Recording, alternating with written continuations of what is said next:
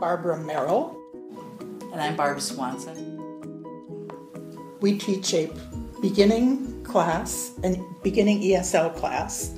We have about between 10 and 16 students every day from like, 6 or 7 different countries? Yeah. Barb Merrill is the teacher, and I help her. And that's kind of a twist because we worked together in our careers, but Barb Swanson, is a master teacher, and I was a substitute. We like each other really well, so it's really fun. Do we? Yes. She did it for a year or so, and we would have lunch, and she'd say, "You gotta come help me. I really need you." I really didn't know anything about the Minnesota Literacy Council before I started talking to Barb about it. Barb Merrill knew about it. She researched it a little bit. And I didn't really realize how many people we had in the Twin Cities that don't speak English. That I was shocked. Many of our students have not gone to school before. This is their first school, and we're it. Like, we're their first teachers. And they're working so hard to get it. And I'm always amazed at what they don't get and how they don't get it, and then what they do get. Yeah.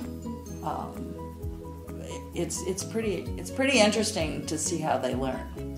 When we're going out of class and one of the students comes up and gives us a hug, I lose it. She starts crying. I bawl.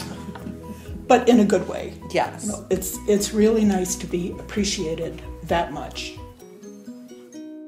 I think the most fun time we had, it wasn't during class, but we went to see one of our students and his wife and his daughter get their citizenship down in St. Paul, and so with all the other people, and take the oath and have Obama come up on the screen, and they were all dressed up and their families were there, and they just were so excited that a number of people from Open Door, was 5 or 6, 7, half a dozen about of us. 6 of us were down there, and they were just so thrilled, and it was just really fun. You describe me, and I'll describe you. You're outgoing, you're friendly, you're upbeat. And Barb Merrill is very empathetic, caring, and what's the word for all-encompassing? That's not quite the right word. Likes everything, kind of thing. But not really.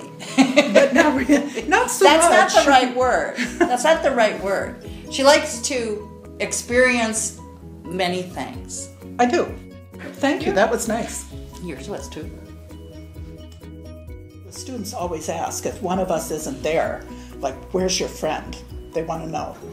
Yeah, where's Barb? Where's Teacher Barb? That's what they call us, Teacher Barb.